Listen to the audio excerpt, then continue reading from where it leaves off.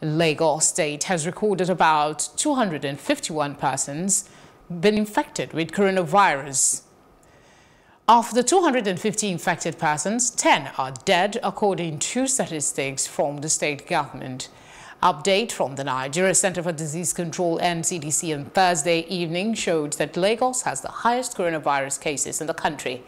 It announced that Lagos recorded 19 new cases in addition to the 232 confirmed infections previously recorded, adding that to 3 additional deaths from COVID-19 related complications.